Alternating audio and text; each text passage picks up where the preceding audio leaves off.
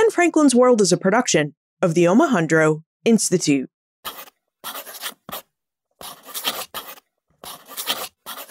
John Adams to William Tudor, Sr., 29 March 1817. Dear Sir, the scene is the council chamber of the old townhouse in Boston. The date is the month of February, 1761, 9 years before you came to me in Cole Lane, as this was 5 years before you entered college. That council chamber was as respectable an apartment, and more so too in proposition, than the House of Lords or House of Commons in Great Britain, or that in Philadelphia in which the Declaration of Independence was signed in 1776. In this chamber, near the fire, were seated 5 judges, with Lieutenant Governor Thomas Hutchinson at their head as Chief Justice, all in their new fresh robes of Searles English cloth, in their broad bands and immense judicial wigs.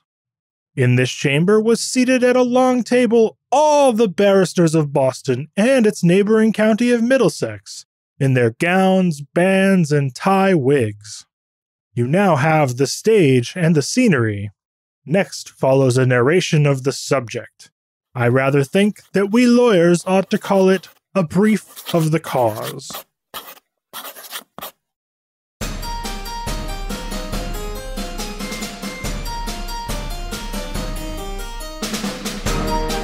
Hello, and welcome to episode 261 of Ben Franklin's World, the podcast dedicated to helping you learn more about how the people and events of our early American past have shaped the present-day world we live in. And I'm your host, Liz Covart. The Bill of Rights. The Bill of Rights is the term that we use to refer to the first 10 amendments to the United States Constitution.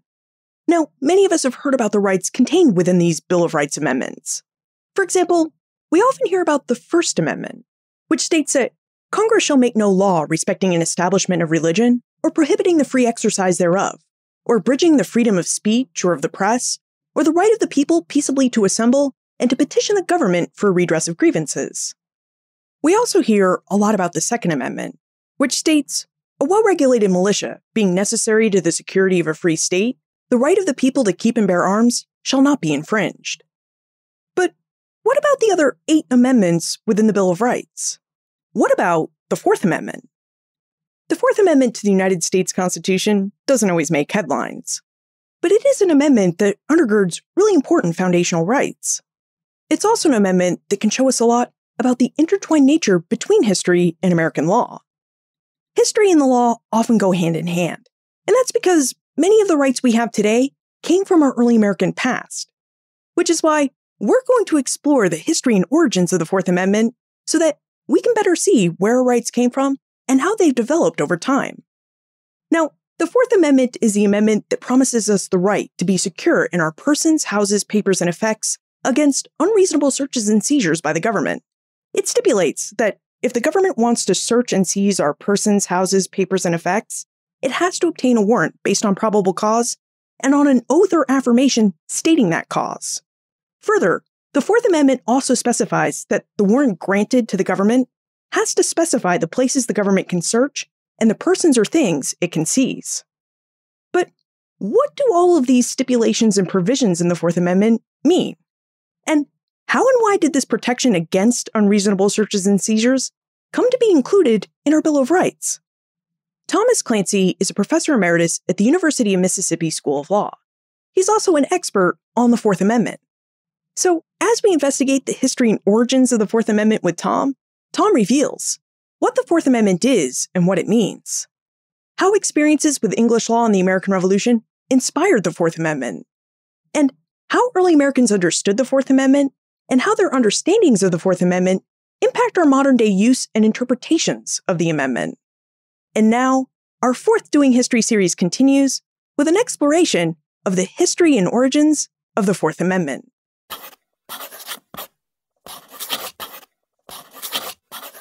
When the British ministry received from General Amherst his dispatches announcing the conquest of Montreal and his subsequent annihilation of the French government and power in America in 1759, They immediately conceived this design and took the resolution of conquering the English colonies and subjecting them to the unlimited authority of Parliament.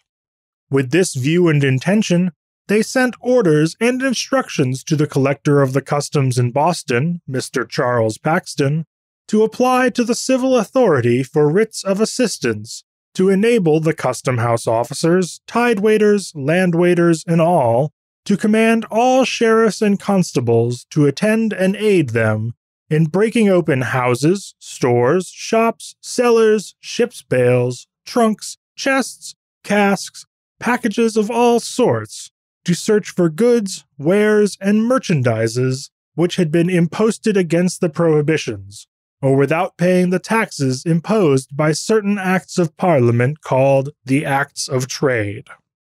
Mr. Paxton, no doubt consulting with Governor Bernard, Lieutenant Governor Hutchinson, and all the principal Crown officers, thought it not prudent to commence his operations in Boston. For obvious reasons, he instructed his deputy collector in Salem, Mr. Cockle, to apply by petition to the Superior Court in November 1760, then selling in that town, for writs of assistance. Stephen Sewell was then Chief Justice of that court, an able man, an uncorrupted American, and a sound Whig. He expressed great doubts of the legality of such a writ, and of the authority of the court to grant it. Not one of his brother judges uttered a word in favor of it, but it was an application on the part of the Crown. It must be heard and determined. After consultation, the court ordered the question to be argued at the next February term in Boston, i.e. in 1761.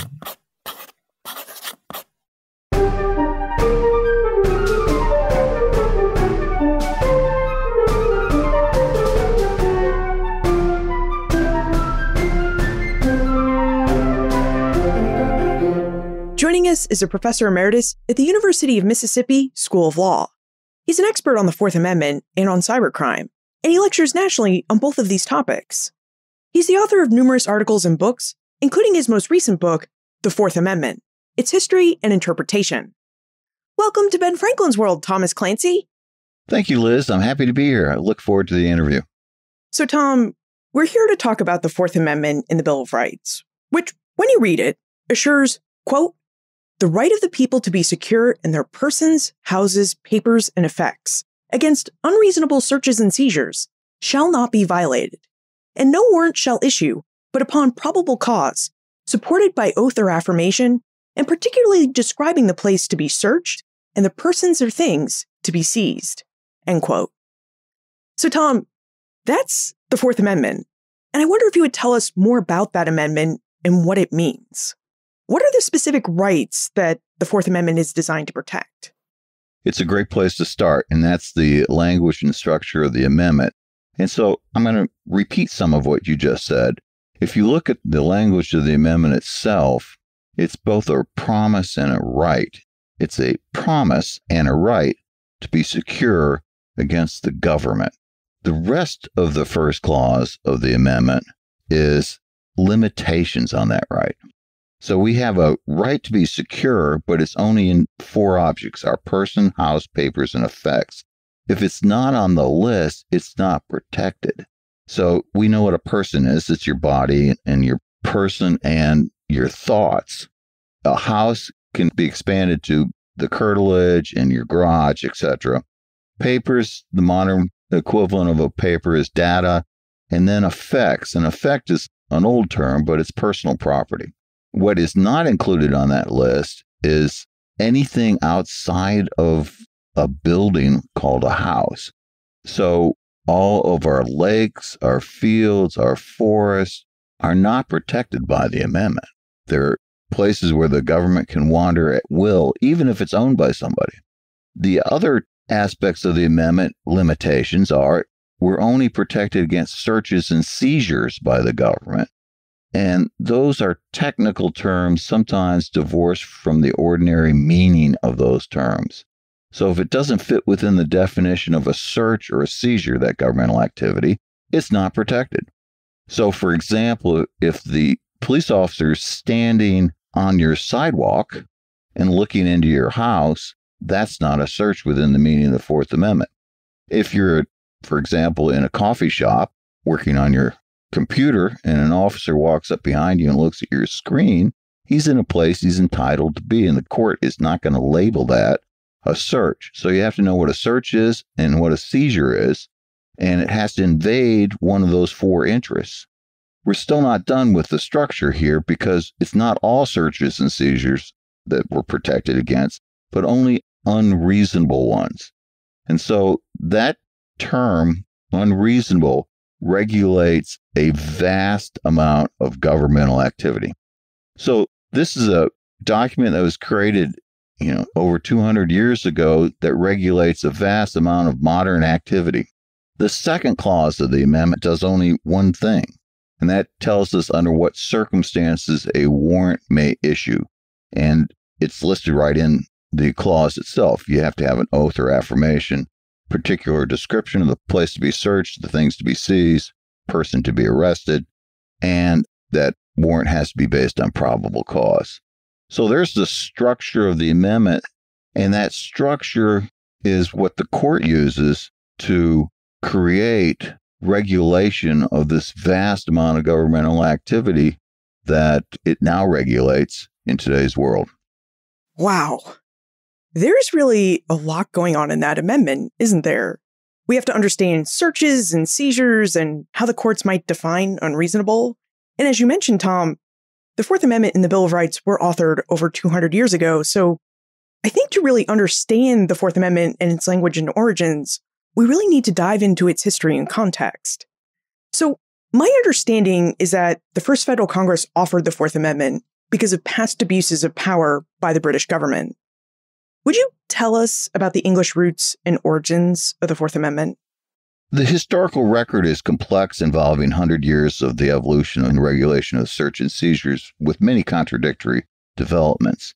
But the amendment itself was influenced and was the direct result of events beginning really about 1760 and accumulating in the amendment, which was finally adopted in 1791. So that 30-year period, particularly the 10 or 15 years just before the American Revolution, were the catalysts for the Fourth Amendment.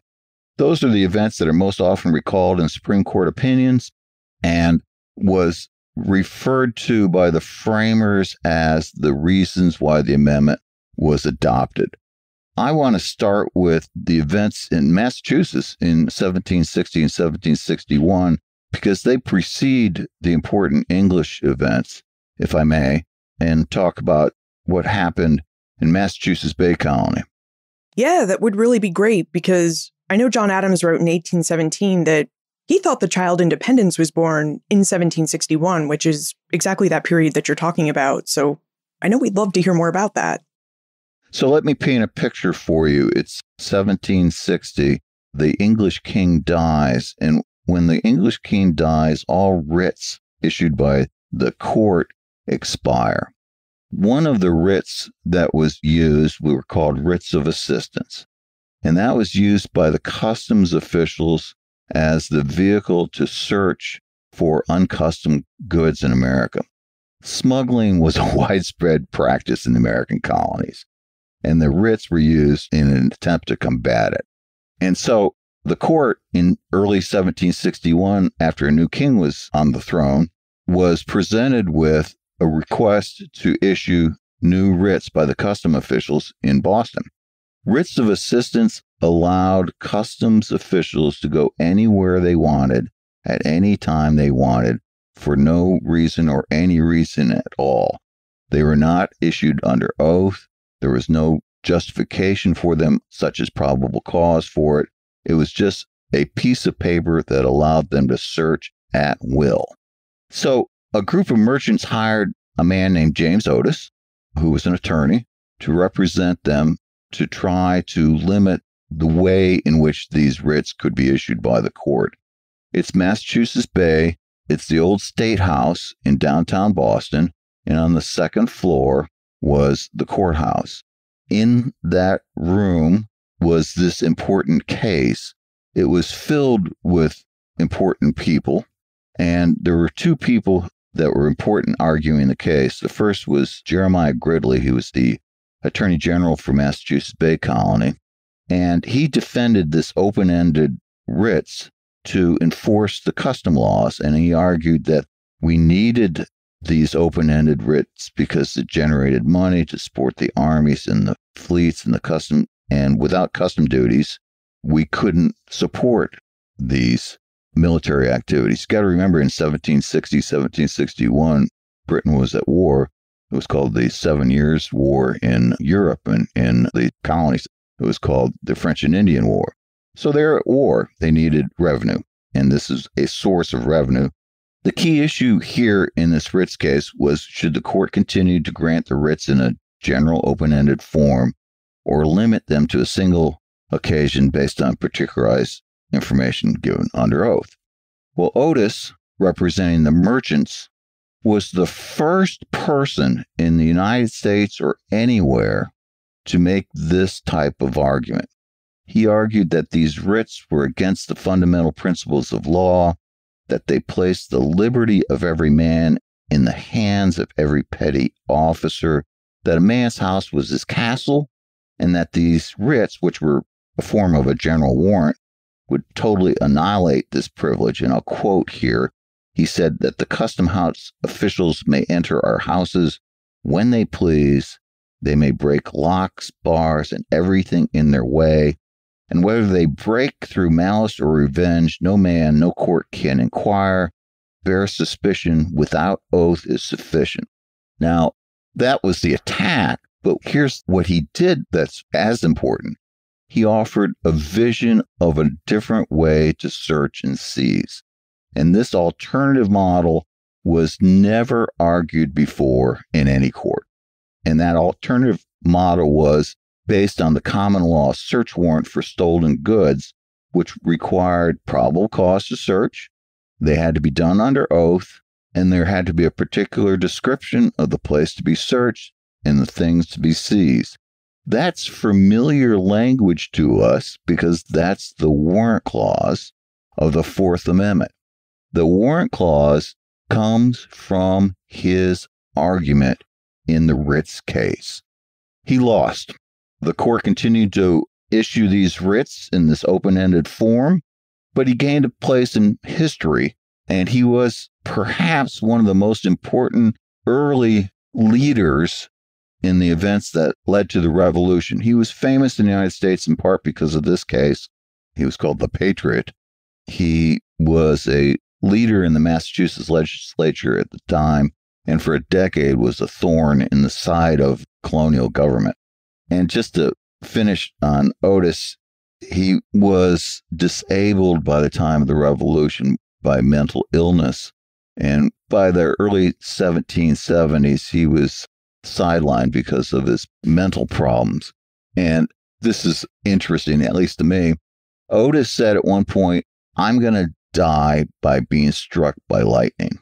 By the time he was mentally disabled, he was living with his sister in her farmhouse on a clear day, no storms involved. He was standing in the doorway of the house, and he was struck and killed by lightning. Wow. Yeah, I think it's a great story.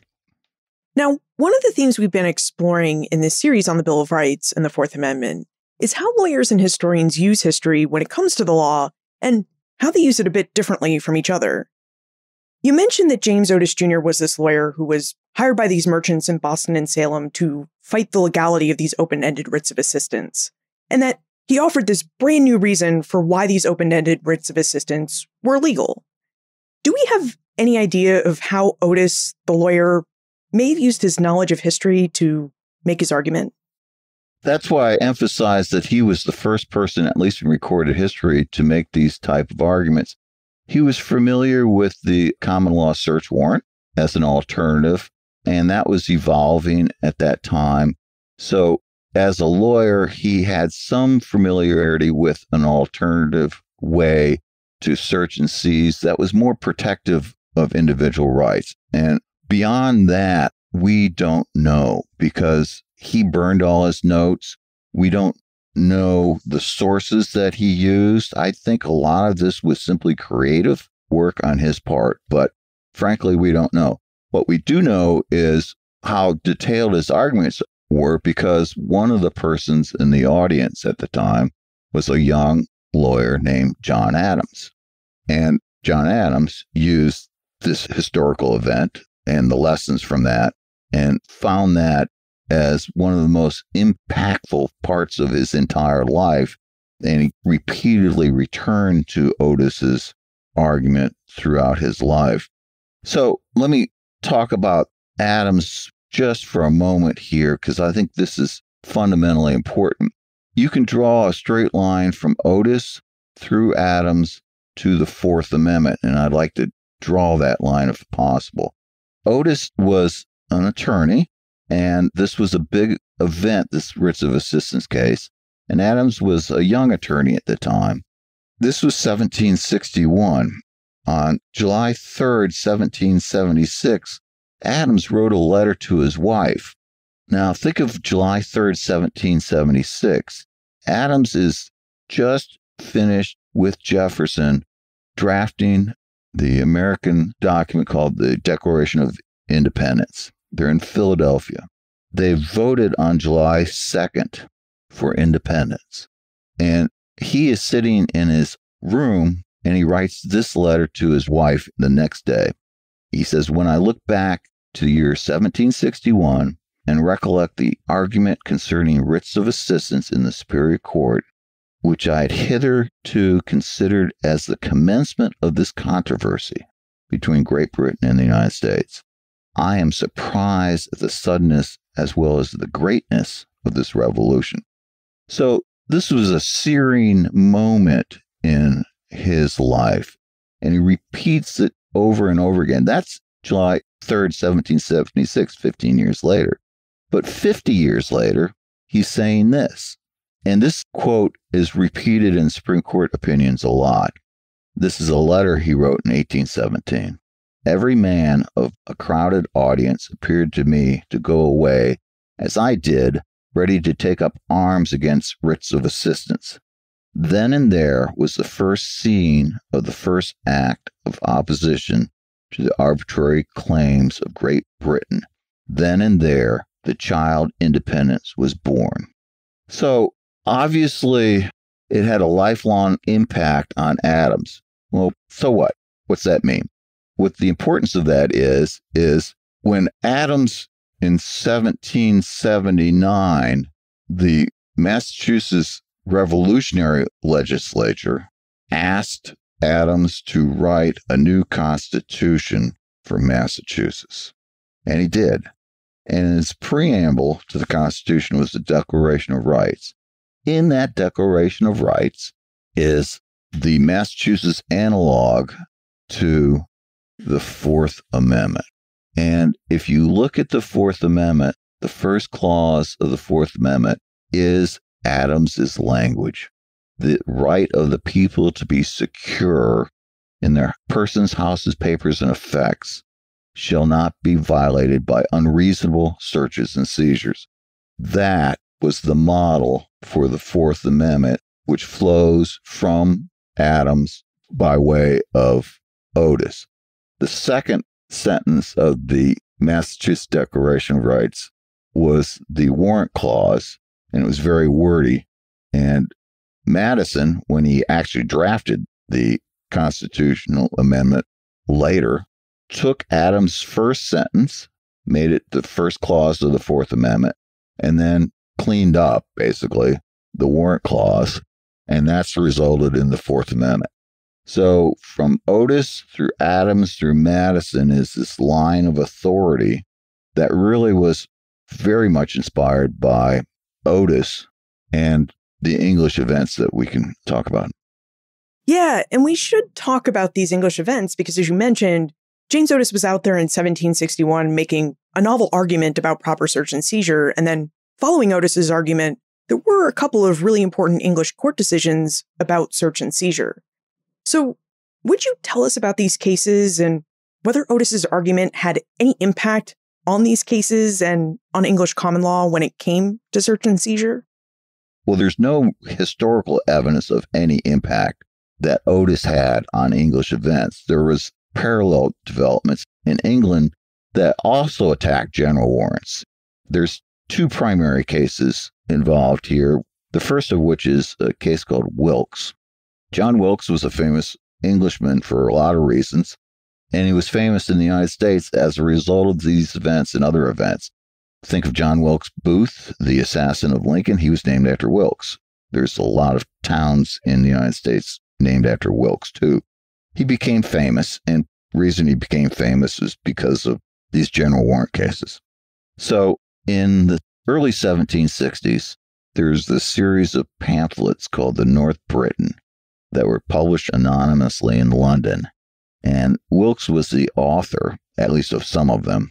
And these pamphlets derided government ministries and criticized governmental policies. And they used strong language. And after a particularly bitter attack in what was called North Briton number 45, and I'll come back to that number in a little while, North Briton number 45, the government decided to apprehend and prosecute the responsible party for seditious libel. They didn't know who it was. So a warrant was issued by the Secretary of State for messengers, ordering them to go out and look for the authors, printers, and publishers of this treasonous paper called North Briton number 45, and to seize all of their papers. This was a general warrant. No one was specified. No place to search was specified. And there was no justification other than just go out and get them. So in the next 3 days, 49 persons were arrested. And eventually the messengers located the printers and learned Wilkes' identity. He was then arrested, and all of his private papers were searched.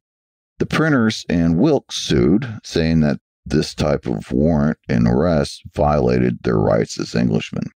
The case was heard before a justice called Pratt, who was soon to be elevated and called Lord Camden, and he agreed with Wilkes. Otis lost his case, but Wilkes won, and Pratt condemns these general warrants and details, among other things, that he says if the power to issue such warrants existed, it would affect the person and property of every man in this kingdom and would be totally subversive of liberty. So that's the first of the general warrant cases. Wilkes ultimately was elected to Parliament after returning from exile. He left the country for a while. This case became famous in the United States, and Wilkes became famous in the United States. That number 45 became a popular symbol in the United States. And so the Sons of Liberty in Boston, for example, wrote him a letter in 1768 saying, "The Friends of Liberty, Wilkes, Pieces, in good order to the number 45, and go on and talk about what a wonderful person he is, right? So they saw him as a hero, and this idea of Wilkes and liberty and the number 45 became popular symbols. And it was so popular that in that same year, the Sons of Liberty in Boston asked Paul Revere to make a bowl for them, which became known as the Liberty Bowl, made out of silver. And on one side of the bowl is a drawing by Revere of number 45. And it says Wilkes and Liberty. And on one side of this, there's a torn general warrant. And on the other symbol on that side is Magna Carta. So this became another element of why we had the Fourth Amendment, is the winning of this general warrants case. This bull at one point was described as one of the three most cherished of our historical treasures, along with the Declaration of Independence and the Constitution. It's kind of going away now. No one knows about it, but it's in the Massachusetts Museum of Fine Arts in Boston. The other English case is called Entick versus Carrington. That was a couple years after Wilkes, 1765. And this is the other case that the Supreme Court continually refers to in the history of general warrants. and why we had the Fourth Amendment. It's described as a monument of English history in the Supreme Court opinions and was undoubtedly familiar to every American statesman at the time of the Constitution, and was considered the true and ultimate expression of constitutional law. So Entick was also a critic of the government, was also publishing anonymous papers, and they found out about him, and they issued a warrant to arrest him. So this was not a general warrant as to who to arrest, it was to arrest him. But the warrant also said, seize all of his papers, not just the libelous ones, but all of his papers. And so he sued on the basis of the general warrant that they seized all of his papers. And the same judge, now called Judge Camden, Lord Camden, heard that case. He won, and in his opinion, supporting the jury's verdict, Camden condemns the scope of the warrant and says if such a warrant were legal, then all the secret cabinets and bureaus of every subject in this kingdom would be thrown open to search. He compared this warrant unfavorably to the common law search warrant for stolen goods, which required an oath, particular description, and a factual justification for the search, and talked about the importance of property rights in England. And he said that the great end for which men entered society was to secure their property, and that this type of warrant violated those rights. So those are the three pillars: Otis in the writs of assistance case, Wilkes, and Entick. And all of those were in mind when the framers drafted the amendment and state constitutions. At the time of the Revolution, the revolutionary governments in each one of the states, almost all of them at least, passed search and seizure provisions. And all of them condemned general warrants. But only Adams in the Constitution of Massachusetts had this broader language that became the Fourth Amendment. So those are the events that were in the framers' mind at the time that the amendment was drafted. And those are the events that, if you read Supreme Court opinions, the court continues to return to. Did these English cases and legal precedents that came with Wilkes and Entick, did these precedents make their way into the American practice of English common law before independence? And I ask because these decisions came down during the 1760s, which was a period of pretty intense protest during the American Revolution, and a time when court decisions and the application of the law were a bit more haphazard than they were before the protests and after the Revolution would conclude. Yes, they did. Wilkes and Entick certainly came back to the United States because, as I indicated, the Sons of Liberty were, for example, knew about Wilkes, and all of these towns are named after him and people were named after him, and he was celebrated. And, for example, he used to use the Liberty Bowl and drink 45 toasts to Wilkes, named after that 45th edition of the North Britain.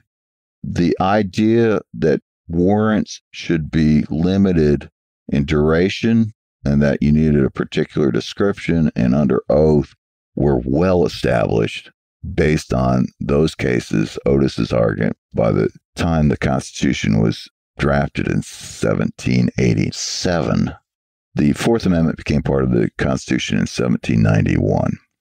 You mentioned earlier that James Madison, when he set out to write the proposal that became the Fourth Amendment, that Madison really relied on the Massachusetts Constitution and other documents to draft his proposed protection against general warrants.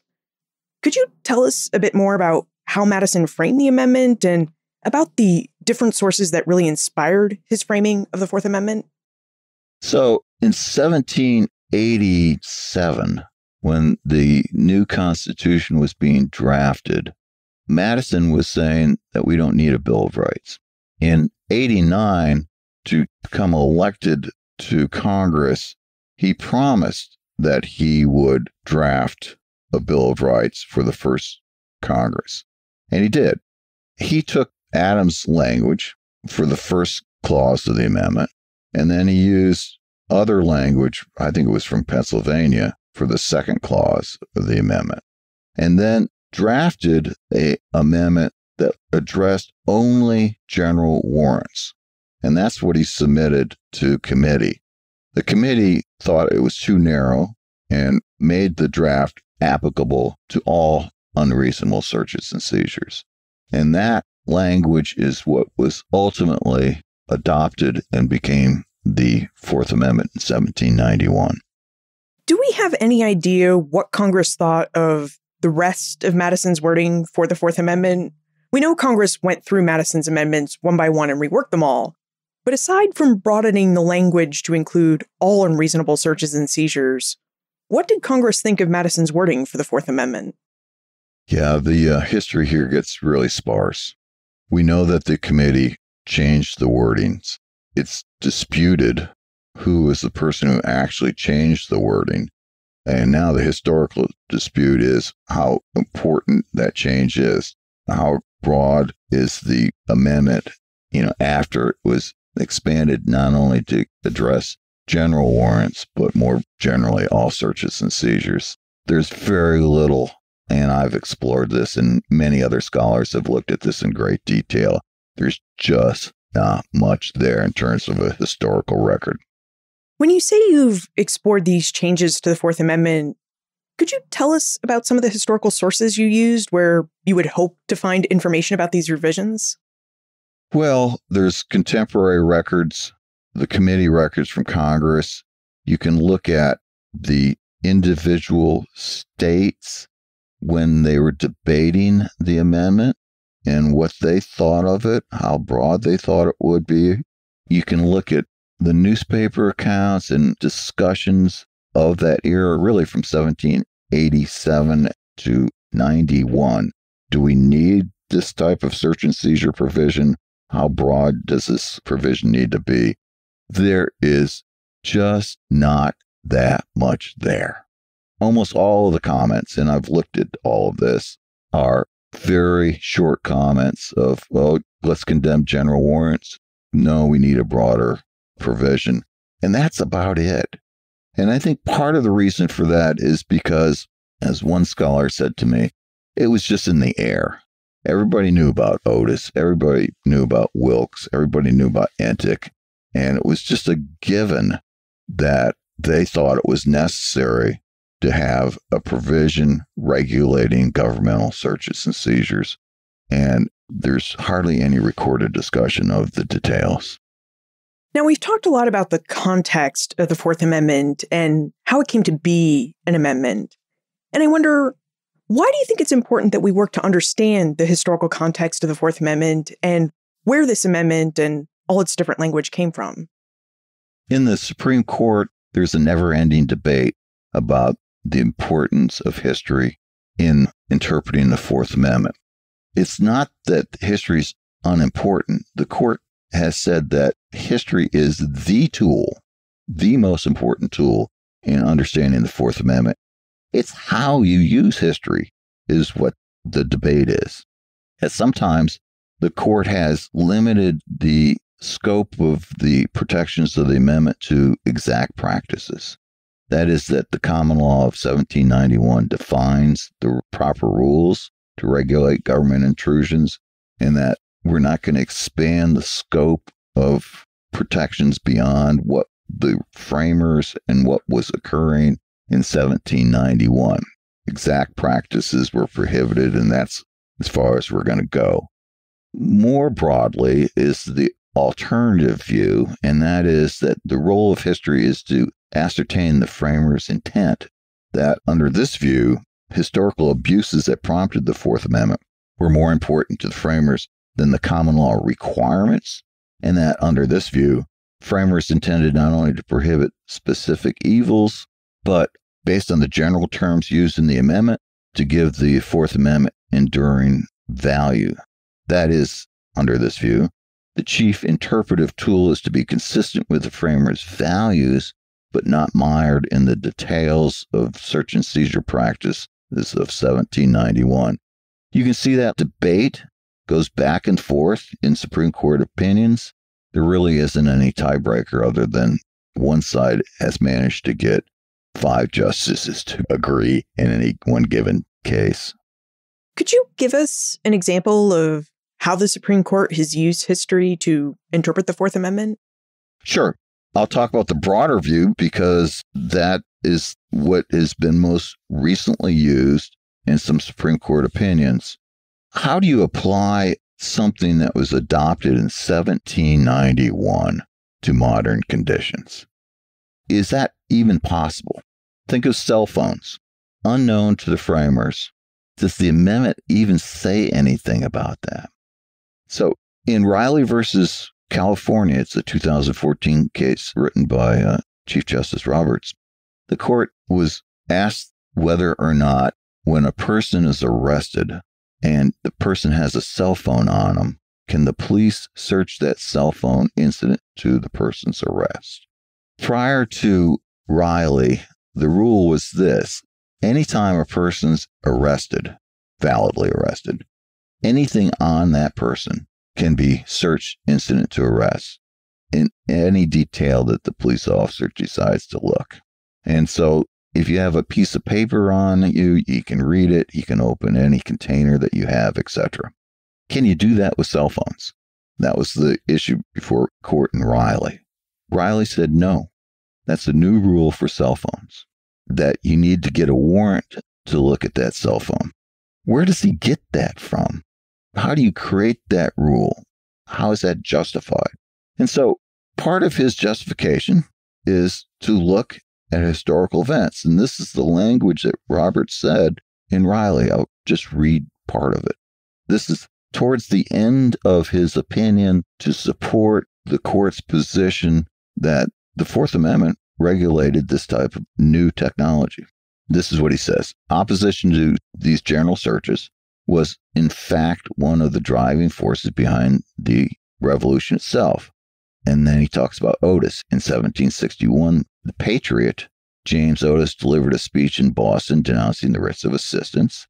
A young John Adams was there, and he would later write that, quote, every man of the crowded audience appeared to go away, as I did, ready to take up arms against writs of assistance.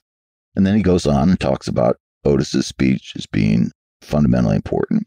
And then in the next paragraph, he says, modern cell phones are not just another technological convenience.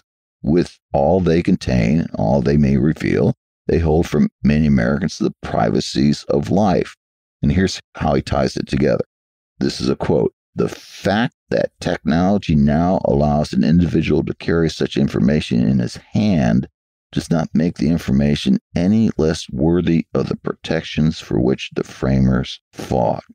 So what's he doing here? He's using history to ascertain the framers' intent, looking at the abuses that prompted the Fourth, and arguing that those values that the framers had should be honored through time, and that we apply and create legal principles to honor those values.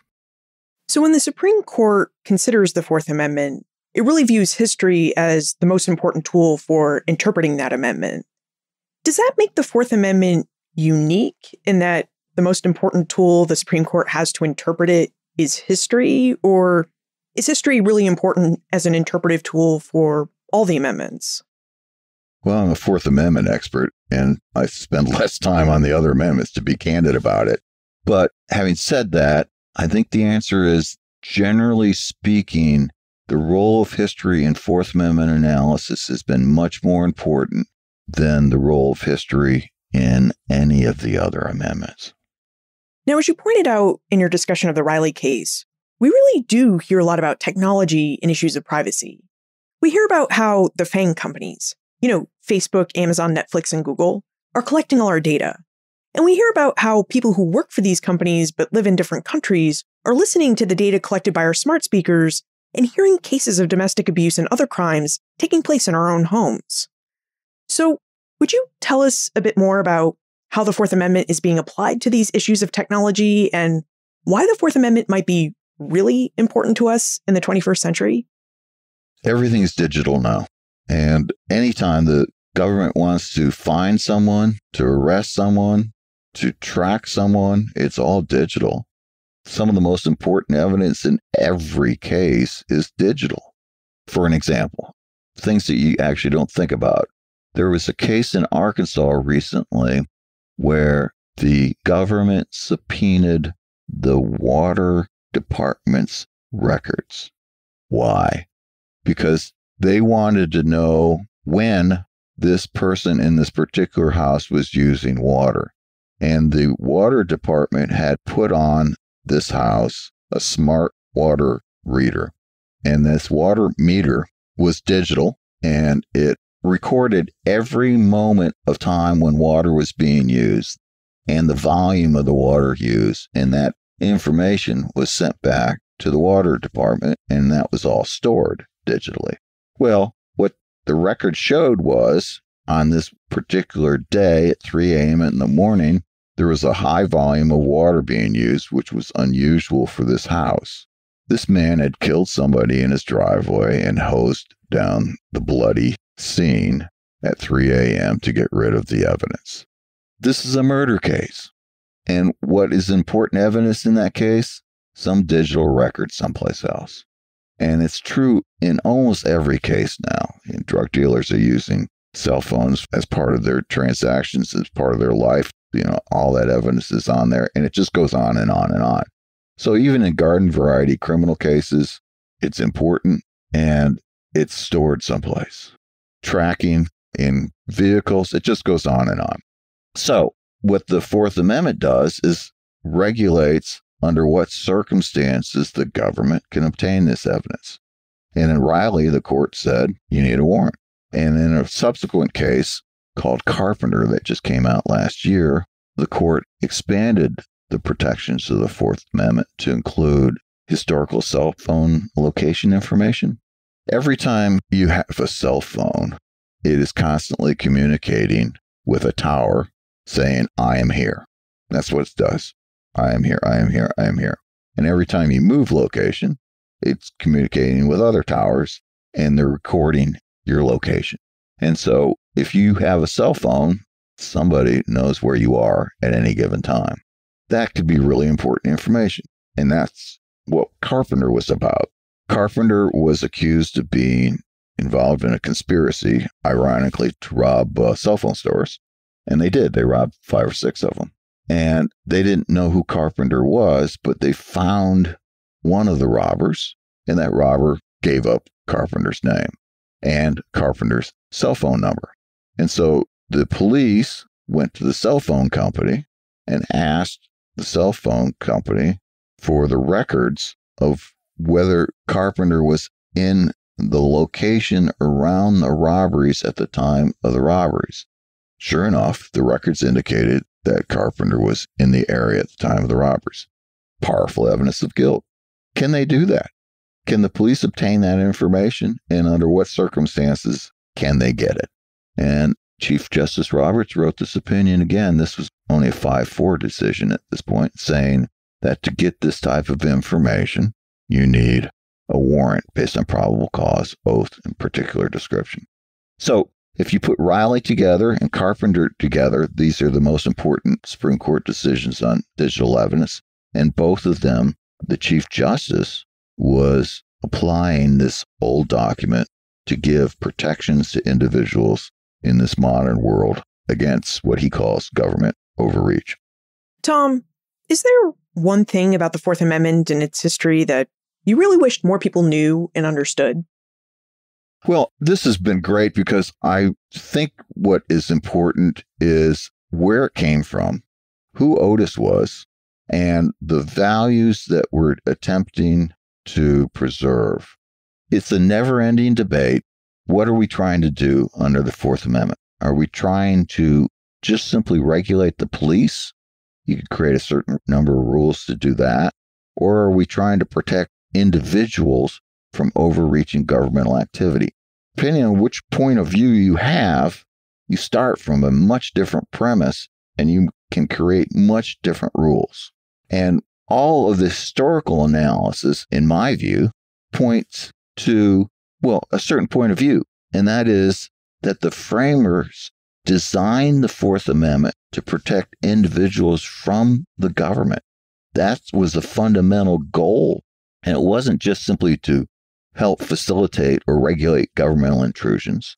You start with the premise and the point of view that this is to protect individuals, then rules are spun out with that point of view. We need to protect individuals. I think Riley does that, and I think Carpenter does that. And based on those premises, you reach results. If you start from the other point of view, all we're trying to do is regulate the police, then you have a much different set of rules.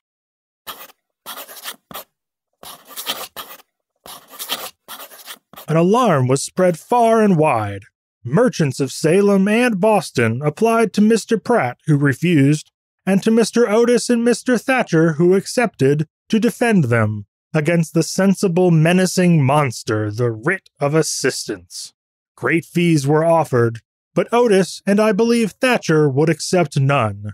In such a cause, said Otis, I despise all fees.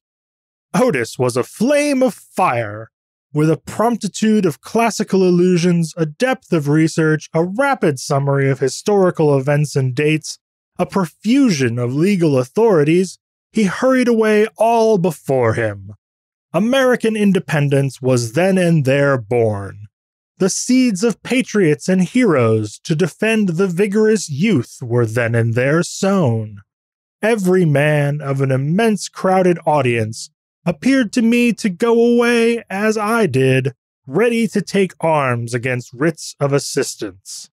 Then and there was the first scene of the first act of opposition to the arbitrary claims of Great Britain. Then and there the child independence was born. The Fourth Amendment in the Bill of Rights is both a promise and a right. It's a promise and a right to be secure against the government, but it's also a limited right.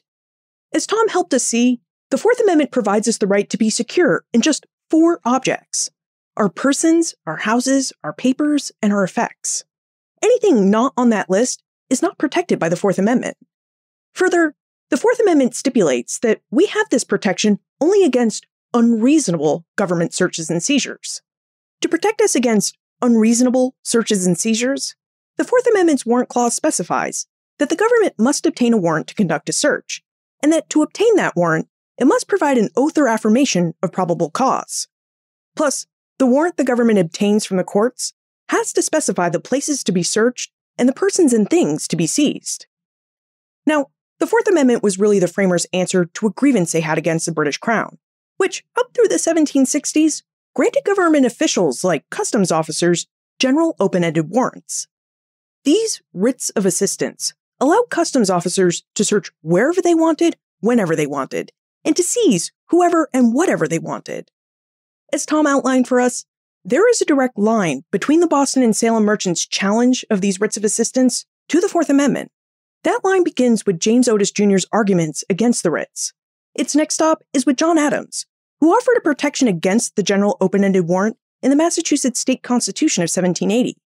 And then the line concludes with James Madison, who proposed a Civil Liberties Amendment that would offer a constitutional protection against unreasonable searches and seizures. Plus, there were also the parallel legal cases against general open-ended warrants that took place in England also during the 1760s. The Wilkes case of 1763 and the Entick case of 1765 became well-known legal cases in British North America. And along with Otis's case, these English cases really informed how Americans thought about government searches and seizures and whether and how the government's use of general warrants seemed unreasonable. It is these 3 cases, Otis, Wilkes, and Entick, that serve as the 3 pillars of the Fourth Amendment. They're also the cases that the United States Supreme Court refers to whenever it interprets the Fourth Amendment. Now, as Tom just told us, and as Mary Builder revealed to us in episode 259, the Supreme Court is involved in a never-ending debate about the importance of history and how they should use history to interpret the Constitution and Bill of Rights. Now, over the years, the justices have said and ruled in ways that show us that history is the most important tool when it comes to understanding the Fourth Amendment. But the justices often debate about how to use history. Now, sometimes the Supreme Court uses history quite narrowly. It looks at the common law of 1791 and uses those rules and laws from 1791 to regulate government intrusions in our modern day. At other times, The Supreme Court justices use history to ascertain the framers' intent. They use history to identify why the framers created certain passages of the Constitution and why they created amendments like the Fourth Amendment. They then use that knowledge of history to apply and adapt the Constitution and its amendments to fit within both the framers' intent and the context of our own present time. And this raises a couple of questions for us. How and why has the Supreme Court developed and changed its interpretations of the Fourth Amendment between 1791 and today? And how and why do these changes in the court's interpretations of the Fourth Amendment impact how we look at and define our rights today? These are important questions and issues, and we'll explore them in our next and final episode in our Doing History series on understanding the Fourth Amendment. History and law are all around us, and because of the intertwined nature of history and American law, the history of law can tell us a lot about our rights and our civil liberties.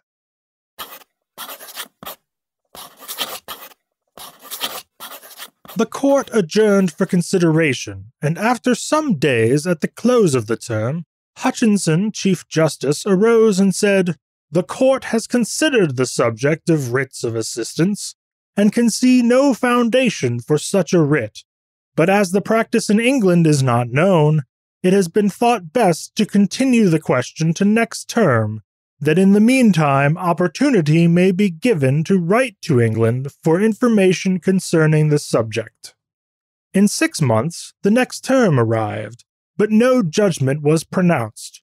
Nothing was said about writs of assistance, no letters from England, and nothing more ever said in court concerning them.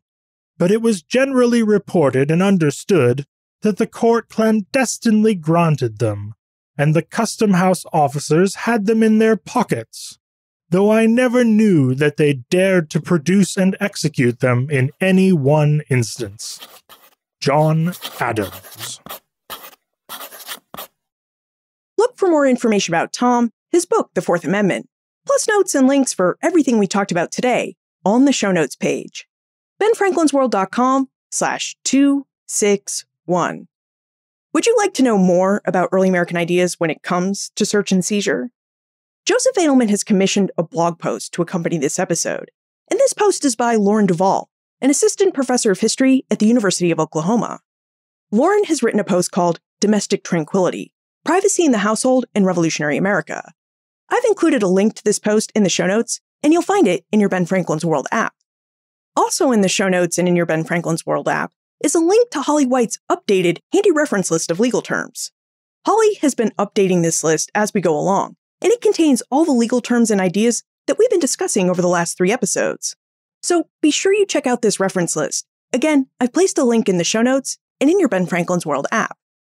Production assistance for this podcast comes from the Omohundro Institute's Digital Projects team: Joseph Adelman, Martha Howard, Caleb Pittman, Holly White, and Karen Wolfe.